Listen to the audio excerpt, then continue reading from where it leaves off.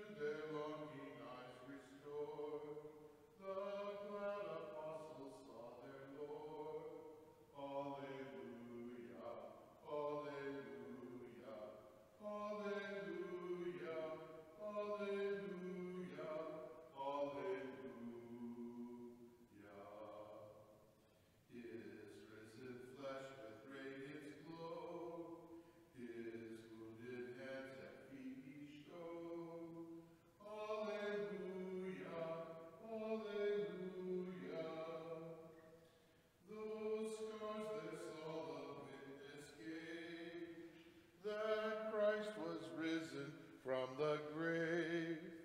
Alleluia, alleluia, alleluia, alleluia, alleluia. O Jesus, in your gentleness, with constant love our hearts possess. Alleluia, alleluia. To you our lips will ever raise the tribute of our grateful praise. Alleluia, alleluia, alleluia, alleluia, alleluia. Today we remember the soul of Heather Cronin. In the name of the Father, and of the Son, and of the Holy Spirit. Amen. The grace and peace of our Lord Jesus Christ, the love of God, and the communion of the Holy Spirit be with you always. And with your spirit. We come together to celebrate the Eucharist, to join our prayers together, and to remember the love and the mercy that our God extends to each of us as we celebrate the feast of St. Catherine of Siena. Lord Jesus, you are the glory of all the angels and saints. Lord, have mercy. Lord, have mercy. Christ Jesus, you nourish us in word and sacrament. Christ, have mercy. Christ, have mercy. Lord Jesus, you are the resurrection and the life. Lord, have mercy. Lord, have mercy. May Almighty God have mercy on us, forgive us our sins, and bring us to everlasting life. Amen. Amen. Let us pray. O God, who set Catherine of Siena on fire with divine love in her contemplation of the Lord's passion and her service of your church, grant through her intercession that your people, participating in the mystery of Christ, may ever exult in the revelation of his glory, who lives and reigns with you in the unity of the Holy Spirit, God forever and ever. Amen. Amen.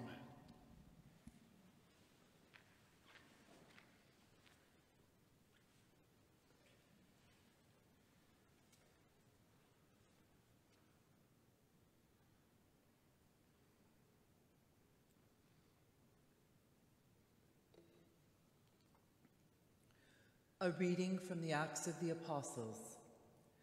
Paul and his companions set sail from Paphos and came to Perga in Pamphylia.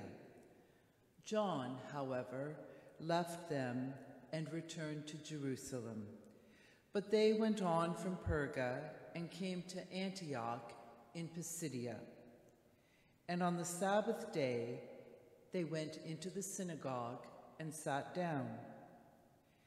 After the reading of the law and the prophets, the officials of the synagogue sent them a message saying, "Brothers, If you have any word of exhortation for the people, give it."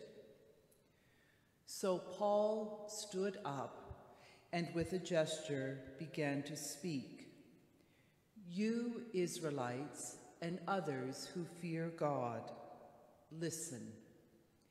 The God of this people, Israel, chose our ancestors and made the people great during their stay in the land of Egypt. And with uplifted arm, he led them out of it. For about 40 years, he put up with them in the wilderness. After he had destroyed 7 nations in the land of Canaan, he gave them their land as an inheritance for about 450 years. After that, he gave them judges until the time of the prophet Samuel. Then they asked for a king, and God gave them Saul, son of Kish, a man of the tribe of Benjamin, who reigned for 40 years. When he had removed him, God made David their king. In his testimony about David, God said, "I have found David, son of Jesse, to be a man after my heart, who will carry out all my wishes." Of this man's posterity, God has brought to Israel a Savior, Jesus, as he promised. Before his coming, John had already proclaimed a baptism of repentance to all the people of Israel. And as John was finishing his work, he said, "What do you suppose that I am? I am not he. No, but one is coming after me. I am not worthy to untie the thong of the sandals on his feet." The word of the Lord. Thanks be to God.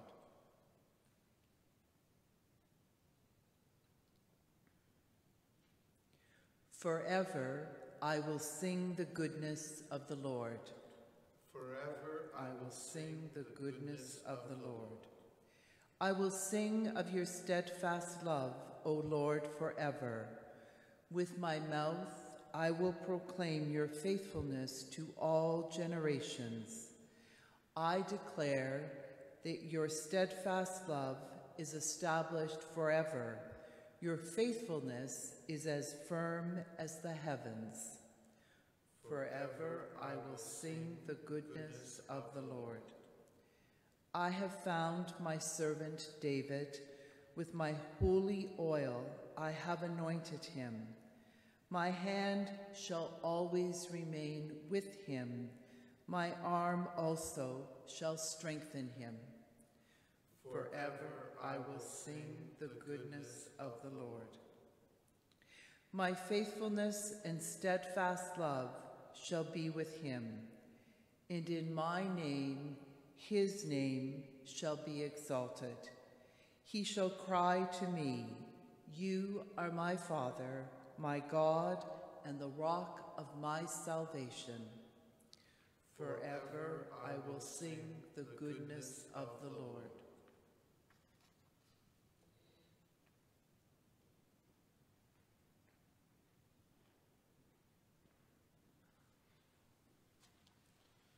Alleluia, alleluia, alleluia, alleluia, alleluia, alleluia.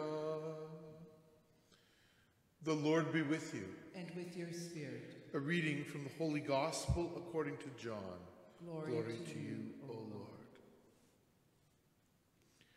After Jesus had washed the feet of the disciples, he returned to the table and said to them, "Very truly I tell you, servants are not greater than their master, nor are messengers greater than the one who sent them. If you know these things, you are blessed if you do them. I'm not speaking of all of you, but I know whom I have chosen. But it is to fulfill the scripture, the one who ate my bread has lifted his heel against me. I tell you this now before it occurs, so that when it does occur, you may believe that I am he. Very truly I tell you, whoever receives one whom I send receives me, and whoever receives me receives him who sent me. The Gospel of the Lord. Praise to you, Lord Jesus Christ.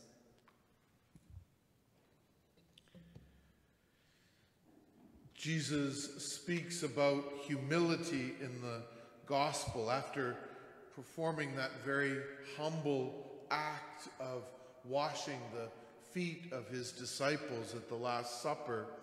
He speaks about the humility needed to be a disciple of his. St. Catherine of Siena once heard the Lord say to her, I am, and you are not.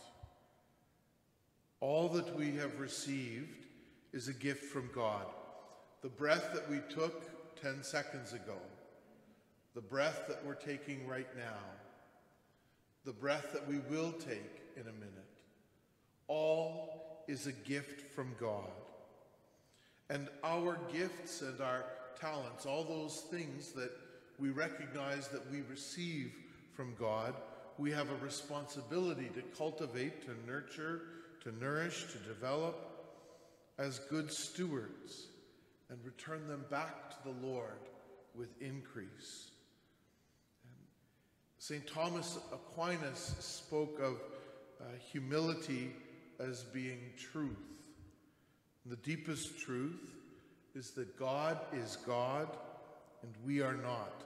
Yet so often we place ourselves in that position of playing God, being God, revering ourselves as God.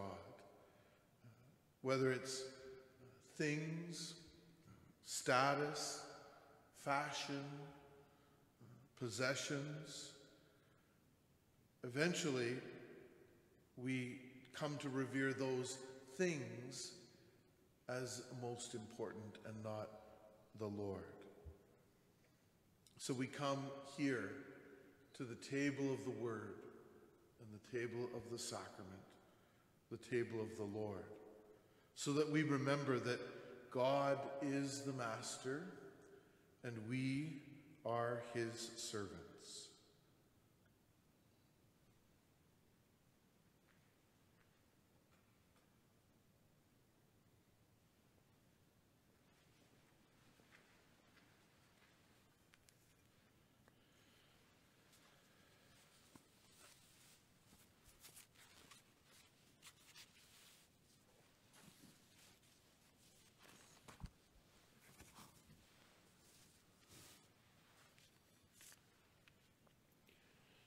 Blessed are you, Lord God of all creation, for it is through your goodness that we have this bread to offer, which earth has given, human hands have made, to become for us the bread of life.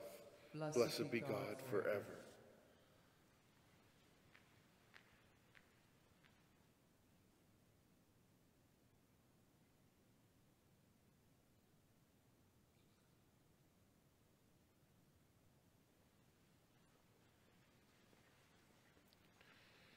Blessed are you, Lord God of all creation, for it is through your goodness that we have this wine to offer, fruit of the vine, work of human hands. It will become for us our spiritual drink. Blessed be God forever.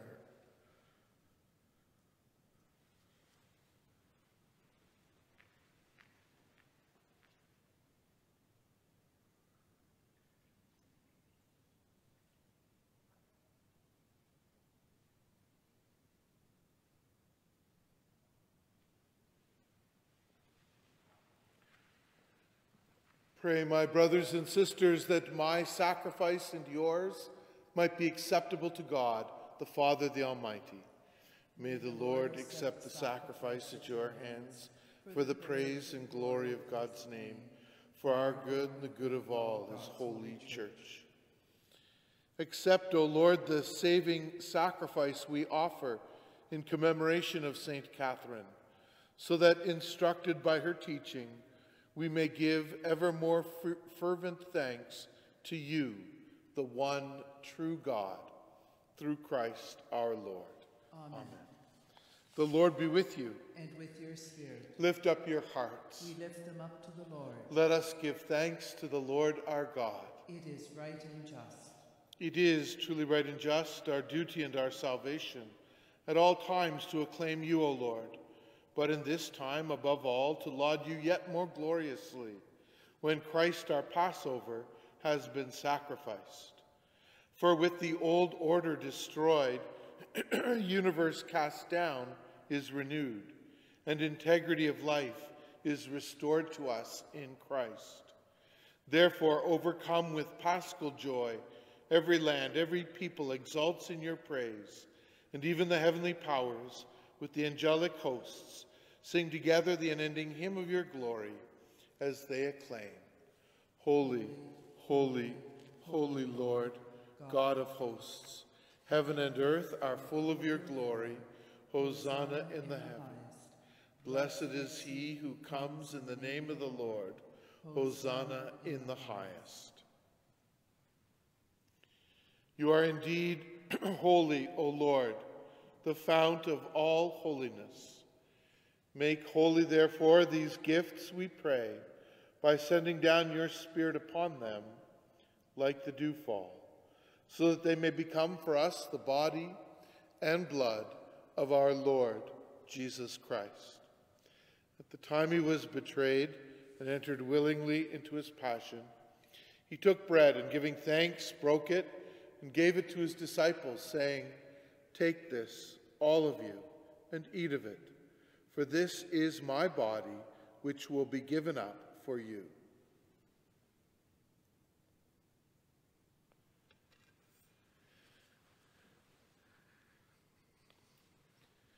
In a similar way, when supper was ended, he took the chalice. Once more giving thanks, he gave it to his disciples, saying, Take this, all of you, and drink from it. For this is the chalice of my blood, the blood of the new and eternal covenant, which will be poured out for you and for many for the forgiveness of sins. Do this in memory of me.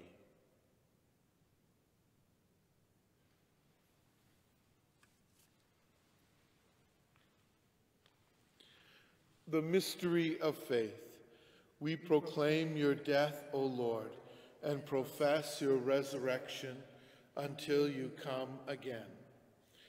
Therefore, as we celebrate the memorial of his death and resurrection, we offer you, Lord, the bread of life and the chalice of salvation, giving thanks that you've held us worthy to be in your presence and minister to you.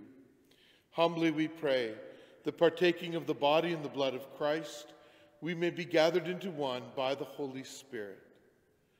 Remember, Lord, your church spread throughout the world, and bring her to the fullness of charity, together with Francis our Pope and Thomas our Bishop and all the clergy. Remember also our brothers and sisters who have fallen asleep in the hope of the resurrection, and all who have died in your mercy. Welcome them into the light of your face. Have mercy on us all, we pray, that with the Blessed Virgin Mary, Mother of God, with Saint Joseph, her spouse, with the apostles, the martyrs, Saint Catherine of Siena, and all the saints who pleased you throughout the ages, we may merit to be co-heirs to eternal life, and may praise and glorify you through your Son, Jesus Christ. Through him, and with him, and in him, O God, Almighty Father, in the unity of the Holy Spirit, all glory and honor is yours, forever and ever. Amen. Amen. At the Savior's command and formed by divine teaching, we dare to say, Our Father, who art in heaven, hallowed be thy name. Thy kingdom come, thy will be done, on earth as it is in heaven. Give us this day our daily bread, and forgive us our trespasses, as we forgive those who trespass against us. And lead us not into temptation, but deliver us from evil. Deliver us, Lord, we pray, from every evil. Graciously grant peace in our days, that by the help of your mercy we may be always free from sin and safe from all distress, as we await the blessed hope, the coming of our Savior, Jesus Christ. For the kingdom, the power, and the glory are yours, now and forever.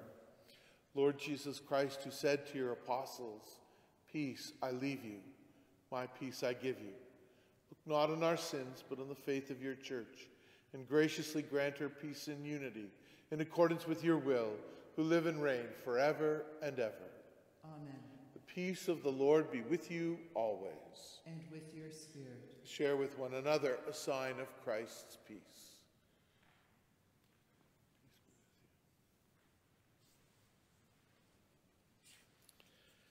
Lamb of God, you take away the sin of the world.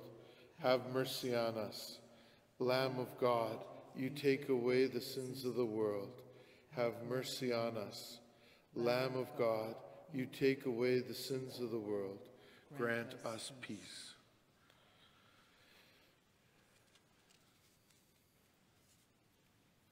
Behold the Lamb of God. Behold the risen Lord, who takes away the sin of the world.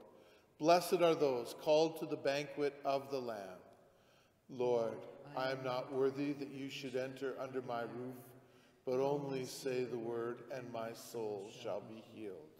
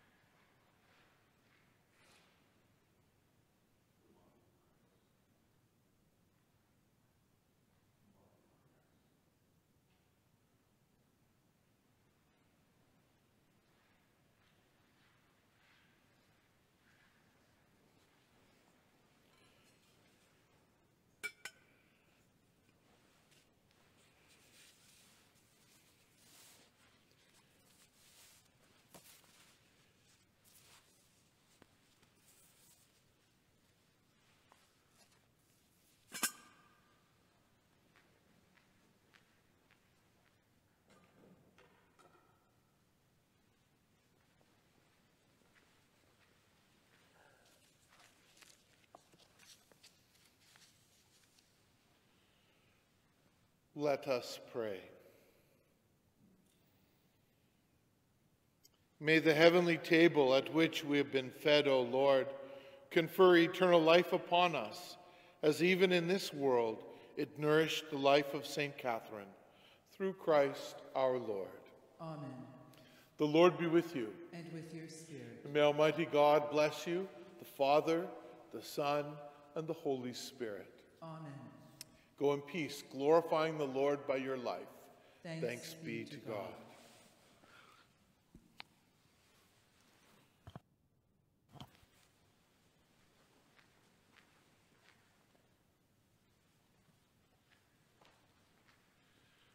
O Lord of all, with us abide in this our joyful Easter tide. Alleluia, alleluia. From every weapon death can wield, your own redeemed forever shield. Alleluia, alleluia, alleluia, alleluia.